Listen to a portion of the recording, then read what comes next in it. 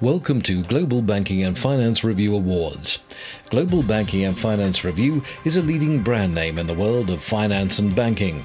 Their awards were created to recognize companies of all sizes that are prominent in particular areas of expertise and excellence within the global financial community. Today, we're pleased to present an award to ABBANK for Vietnam's fastest growing retail bank.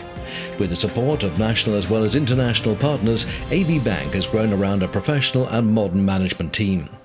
With a goal to become one of the leading commercial joint stock banks in Vietnam and a focus on retail banking, ABBANK has a strong emphasis on development and investment in technology and has enjoyed considerable growth over recent years.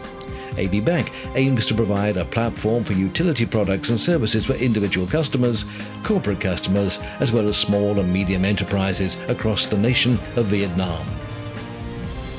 Global Banking and Finance Review is pleased to present an award for Fastest Growing Retail Bank Vietnam 2017. Recently, we were glad to welcome to London Deputy General Director Ms. Pham Thi Hien to receive the award. Well, welcome to London, and thank you so much for being with us today, and congratulations on the award as well. It's our pleasure to be here to get the award. Thank you for that. And in fact, congratulations also on 24 years of operation with ABBANK. How would you say, looking back over that time, the banking market has evolved in Vietnam? Previous years, our economy experienced the recovery after the toughest periods of 5 years since 2010 to the 2015 of the downturn in the economy. Last year, we see the increase in GDP at the 6.2%, and the inflation is just at the rate of the 2.8%. For the Vietnamese banking industry, we also see the recovery after the such period. Under the focus of the government on the reforming the banking industry, we decrease the number of the commercial banks. And now we have only 31 commercial banks in Vietnam. The government's focus on improving the efficiency and competitiveness of the banking sectors. We also can maintain the non-performing loan ratio lower than the 3% of the total outstanding loan to the market, and that's why the government believes that we can improve faster, and we can restructuring and finish reforming the period sooner than expected. According to the reports of the World Bank, Vietnamese economy has the positive medium-term outlook, and we recovery at the such rate because we have the huge local demand, and we also have the economy that manufacturing focus on the exports. So it's a very competitive market at the moment. What would you say that the current trends in the banking sector actually are at the moment in Vietnam? We see some trends in Vietnamese banking sectors that is not outside the trend of the global banking sectors. Some similars, like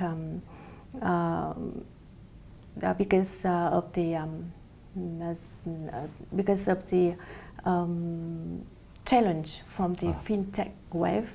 Of the fintech products that non-bank sectors provide to the customers, and that's many banks in Vietnam now have to diversify the product and services to adapt to the new situation of the market and the new requirements of the market.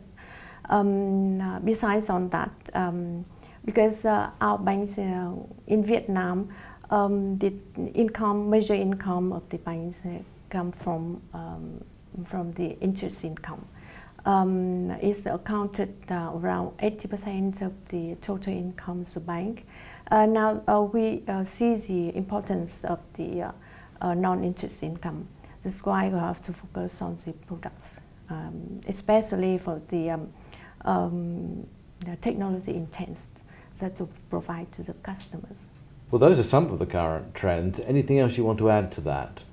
I think one more important point I want to add on the current trend, because you see that the Vietnamese economy is cash economy, and currently the government and also State Bank of Vietnam want to increase the capacity of the banks on providing the non-cash transactions to the market, and that's why all the banks have to try the best effort on the not only the training the customers on the way they behave with the money and the way they do the transaction and the payment, so that to align with the direction of the government is to increase the non-cash transactions of the customers. So you've actually enjoyed a fantastic 168% growth over the years gone by. What do you contribute and attribute indeed to that massive success? Looking back to what we have achieved last year under the closely supervised and the support from the BOD, we see this some primary contribution to such major achievement. It is the first about the first is about the network. We increased significantly the number of the traditional network, around 159 point of transactions over 33 provinces and cities that provide the service to the key customer of that key carrier area. The latter, because we have to diversify the product to provide to the customers, because we're not only relying on the traditional network, but we also provide the service non-traditional network, like the service and products on the online banking or mobile banking to the customers. The next one is about we are trying and maintaining the low non-performing loan. It's challenging in Vietnam because you know that non-performing loan solving is not easy at all. But we have our planning for the recovery of the non-performing loan had been made a good mark last year, and that's why our non-performing loan is a rate lower than requirements of the State Bank of Vietnam of 3%. The next one is the next point that help us to improve the efficiency and efficiency of the operation. Is that we provide the wider range of the product to the customers by separating the SME division from the corporate banking in order to specify the requirements of that segments, and also to provide the specialized products to that customers. The last reason is because we maintain the stable funding sources and lower the cost of the funding, and we maintain the good liquidity, and that's why is also the reason that support us to achieve the result last year. So you've made some quite important changes there to make things more effective. And one of the recent developments I know is that ABBANK actually has become the first Vietnamese member of the Financial Innovations of UNEP, to get it correct there. Tell us more about the membership and the significance of that. Since 2013, when IFC became our strategic partners and strategic shareholders, we also have the kind of commitment together to provide the green loan to the customer and support the specific customer with the projects that focus on the sustainable development and the green economy, green technology. Joining to continue that commitment. Early this year, we became the first bank in Vietnam, became the member of the UNEP FI. This is the program that had been established in 1972 in Stockholm by UN to focus on the sustainable development and preventing the climate change. Become a member of this program, we want to be a pioneer in Vietnam to support the customer by green financing and support their project to focus on the sustainable development.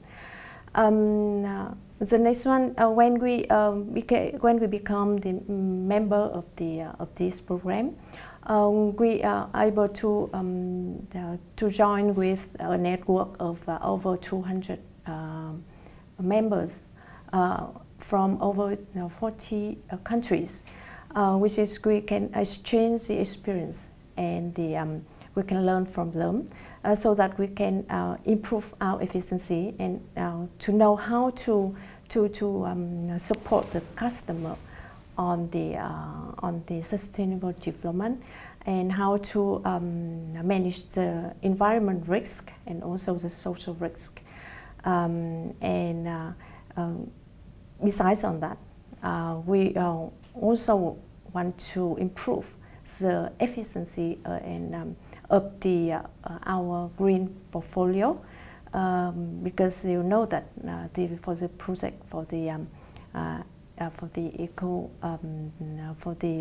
green technology, yes, or clean technology is normally need monies and a lot. But we believe that for the sustainable development, this is the good way to support the customer, not only for the customer, not only for ourselves, but also for the society. Yes, absolutely, with a green environment, absolutely. Now, I mean, that's just one thing you mentioned there, and I know ABBANK is very keen to come up with new innovations and improve services to your customers. Can you tell us about some of your latest releases and projects? You know that for the improve the customer experience, it's not only how many new products we provide to the customer, but also how the customer feel about your product and services. And that's why besides the new products we provide to the customers depend on specific sectors like large corporate customer or SME customer, or especially for the retail customers. Now, all that product we provide to the customer need to be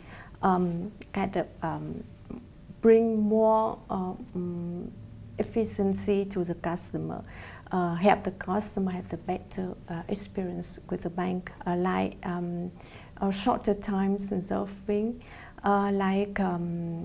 we focus on the operation excellence. We have to focus on the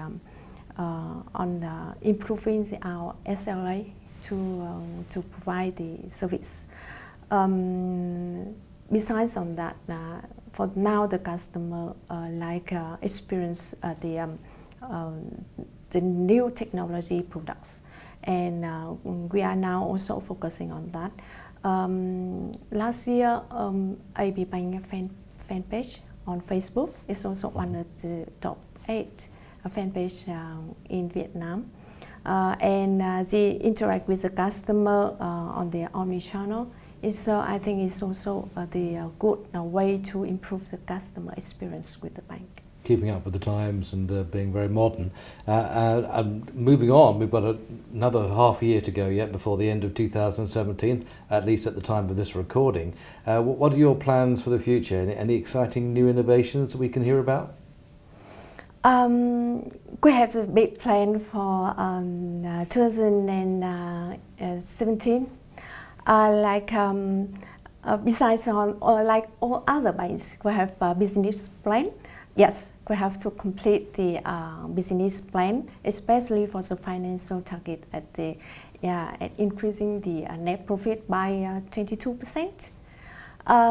Besides on that, we have the others big target, we are keeping the Moody's rating. The next one is listing our shares on the stock exchange. We also expect to prepare our financial reports according to the IFRS standards. The next target of this year is we have so many projects need to be implemented to apply Basel II requirements. The last big point that we expected to complete this year is to improve our financial indicators like ROE or ROA. It sounds like you're going to be very, very busy. Yeah. Thank you very much for coming and telling us more about AB Bank. Once again, congratulations on the award, and it's been really nice talking to you. Thank you so much. Thank you so much. Thank you.